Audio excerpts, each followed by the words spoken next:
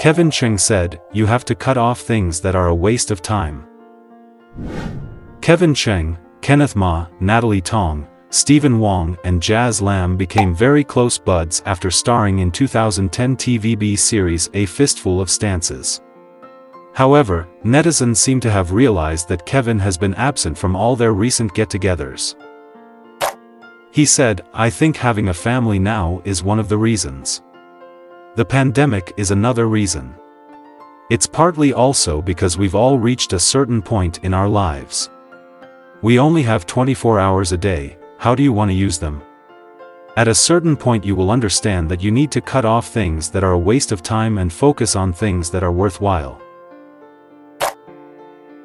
Will he at least be attending Kenneth's wedding with Roxanne Tong later this month?